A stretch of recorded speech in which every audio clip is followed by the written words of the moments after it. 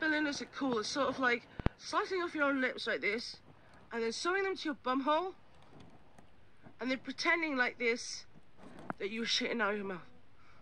That is the problem with Berlin, right? So many Jewish men were enslaved and died in Berlin.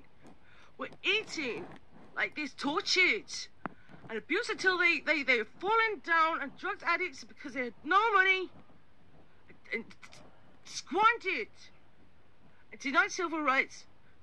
Is that it's so offensive to put the Matrix in Berlin, like that basically the only way it could be there is if they were going to blow it to actually hell. Now, while we're speaking about actually hell, right, having Neo saying that it's fine for Jewish people to move to Berlin and safe, it's like saying that Judas Iscariot was totally on the money about the Romans, because it isn't.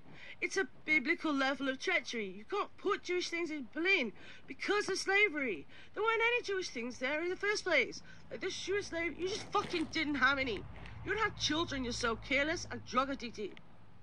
Like this, social services did not leave gerbils with you, because you know what you were sticking them, right? Do you know about the Matrix, right?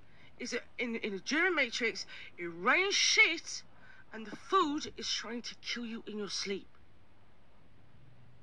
So don't tell me about German Matrix, yeah?